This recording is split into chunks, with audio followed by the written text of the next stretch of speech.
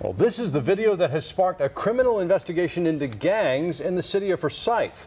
That videotape beatdown was posted online by some kid trying to brag.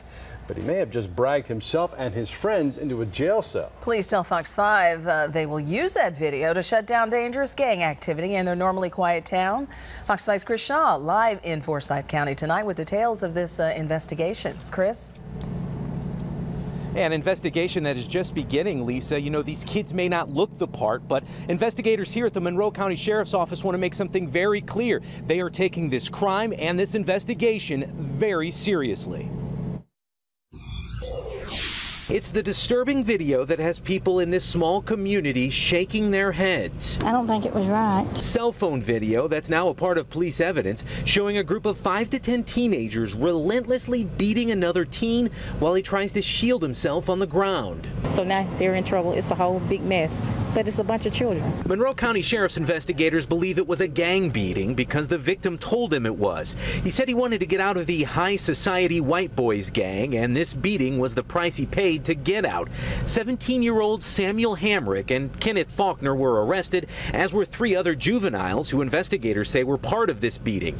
2 nights after this, 17-year-old Caleb Green and Marty Harris were arrested in what investigators say was a retaliation fight. 19-year-old Spencer Barrett and Devin Williams were also arrested in that second fight, which included a group who call themselves the Dirty White Boys. We take any reports of gang or gang violence, gang crime very, very seriously, and we are continuing our investigation into this. But was this really a gang crime, or was what happened on this rural road in Middle Georgia an example of children playing gangs? Yeah, hard to see it. I think I did.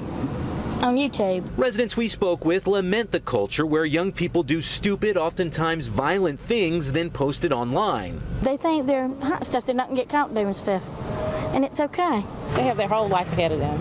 That's not what they want to do, you know. Trouble is easy to get in, but it's hard to get out of. Especially this trouble. Some of the teens face aggravated assault and criminal gang activity charges. What they don't realize is they're providing law enforcement with great evidence. It's certainly a great tool to help us in our investigation and to identify people who participated in this activity.